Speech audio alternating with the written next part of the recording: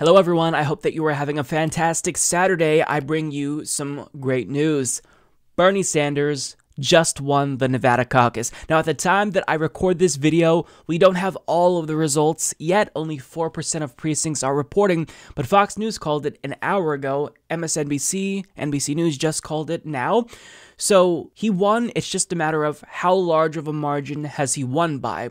It looks like it's going to be anywhere between 20 and 37 points ahead of the person in second place. So, I mean, this is absolutely phenomenal. If they're willing to call it this early, then that means they're confident that he's going to have a pretty comfortable margin of victory here. Now, really important things to keep in mind.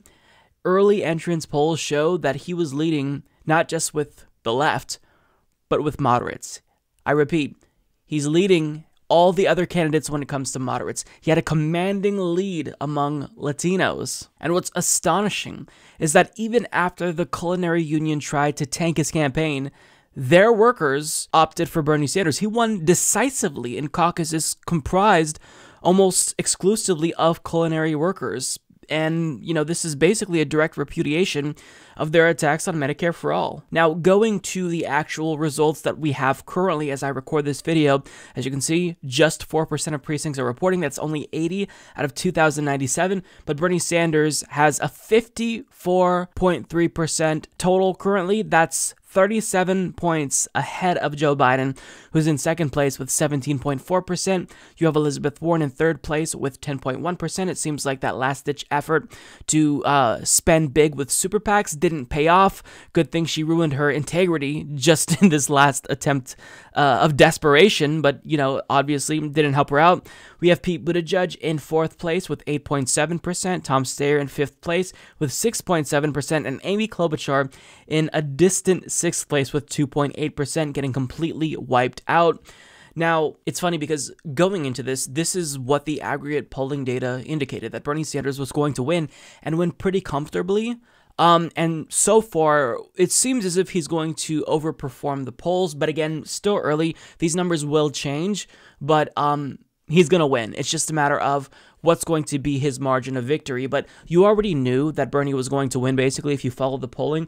And mainstream media was already trying to downplay it. So you have Bloomberg News saying, yeah, Bernie's probably going to win, but really keep an eye out on that second place finisher. And this is exactly what they did in New Hampshire. They said, you know, I'm really looking for that key third place finisher. I think that was on MSNBC. Yeah, it was on MSNBC. I can't remember the pundit who said it, but they're always going to try to find a way to spin it to downplay Bernie's victory. And he won the popular vote in 3 out of 3 primaries so far. Let me just put this into perspective for you. No other candidate has ever done that in history in both the Democratic and Republican parties. Bernie's making history here. And you can tell that the pundits at MSNBC, they know that the writing's on the wall, and all day, if you tune into MSNBC, unhinged. Their behavior is just, it's inexcusable. Like, their contempt for Bernie Sanders and his supporters, I don't even know how to describe it. Like, we could literally do a 40 to 50 minute video where I just talk about MSNBC clips, and I do have a couple of clips, but I mean, they're losing it. They are losing it, and they can't even contain themselves. So I want to play a clip from one caucus with an MSNBC reporter there. Look at the way that she reports Bernie Sanders dominating a particular caucus.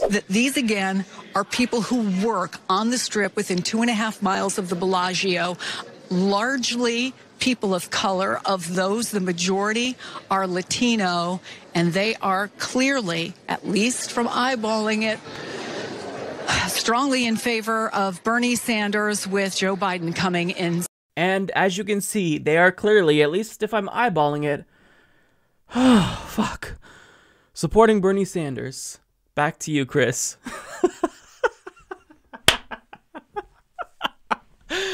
Oh my god, I watched that clip like 50 times. I kid you not. I'm exaggerating, but I mean, I watched it a lot. Wow. Just wow. Why don't you just say that you hate Bernie Sanders? Because it's just embarrassing. And you have Chris Matthews saying the quiet part loud. I mean, back in, I want to say, early 2019, February, March, when Bernie Sanders was steamrolling everyone else in the polls before Biden jumped in, I predicted on Twitter, and I'm going to find this tweet because I'm going to throw it back in their faces, that a lot of moderates would probably opt for Donald Trump over Bernie Sanders if he's the nominee. We're going to have some never Bernie Democrats in the same way that we have these, anti-Trump, never Trump Republicans. And Chris Matthews is kind of saying openly, maybe it's better for moderates if Trump gets a re-election, if Trump gets reelected instead of Bernie Sanders winning. Literally. Out of left field. I'm wondering whether the Democratic moderates want Bernie Sanders to be president. I mean, that's maybe too exciting a question to raise. They don't like Trump at all. Do they want Bernie Sanders to take over the Democratic Party in perpetuity? Well, I mean, he takes it over. He sets the direction for the future of the party. Maybe they'd rather wait 4 years and put in a Democrat that they like. Thank you so much for admitting this, Chris. Thank you. Because now it's clear. Your biggest concern is not defeating Donald Trump. It's defeating Bernie Sanders. They scream about Bernie Sanders because they say, oh, he's going to get obliterated against Donald Trump. That's why we can't have him, be the nominee, because he can't beat Trump. But now when it seems like Bernie Sanders is going to be the nominee, well, they're thinking out loud, maybe it's better if Donald Trump gets another 4 years. They're unbelievable. Everything they said over the course of the last 4 years has all been a farce. It's been a lie. They've been lying to you. They claim they want to stop Trump. Their number one goal is to stop Bernie Sanders. That's what we're seeing. And on the subject of Chris Matthews, he's not taking Bernie's victory here very well because he compared Bernie's victory to when France fell during World War II. I'm reading last night about the fall of France in the summer of 1940, and the general, Renault, calls up Churchill and says, it's over. And Churchill said, how can it be? You got the greatest army in Europe. How can it be over? He said, it's over. So I had that suppressed feeling. I can't be as wild as Carville, but he is damn smart, and I think he's damn right on this one. Are you sure you're going to be okay, Chris? Like, I'm genuinely asking. Are you going to be okay? Like, are you going to be able to handle the results here if Bernie becomes the nominee and the president? Like, is your head going to pop off your body and explode? And I love how he referred to James Carville as smart. The candidate that James Carville endorsed, Michael Bennet, was polling at less than 1%, and he dropped out days after James Carville endorsed him. Maybe he doesn't have the best political instincts. That's just me, though. So look, Bernie won, and we should celebrate. But let me just give all of my fellow Berners a forewarning. Next Saturday is the South Carolina primary, and then a couple days later will be Super Tuesday. We've got one last debate before Super Tuesday that is on this Tuesday. So it's 1 week before Super Tuesday. And if you thought that the fear-mongering and concern trolling about Bernie Sanders and the attacks and the smears were vicious now, wait until you see what's going to happen in the lead-up to Super Tuesday. Like, when we get a couple days before Super Tuesday, elites will be losing their mind. MSNBC will be a parody of its former self. We're going to see them absolutely go crazy, but guess what? They're going crazy because we're kicking ass. Bernie Sanders is now 3 for 3. He won the popular vote in the first 3 contests. So they're grappling with the reality of a Bernie Sanders nomination. And at this point, he may be unstoppable. He may be unstoppable.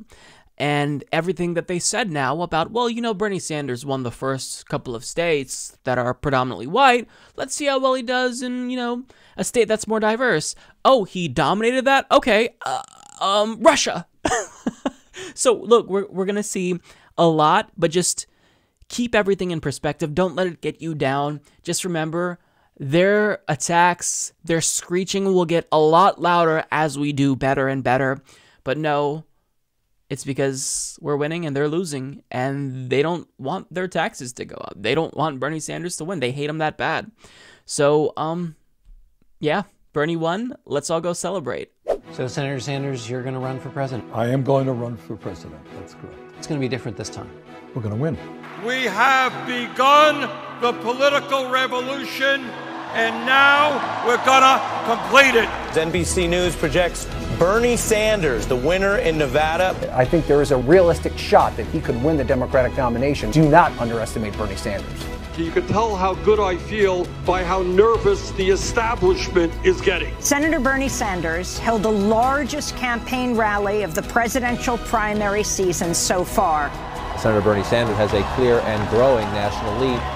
The reason that we won tonight is because of the hard work of so many volunteers. We need a social movement. I think Bernie Sanders understands that more than any other candidate.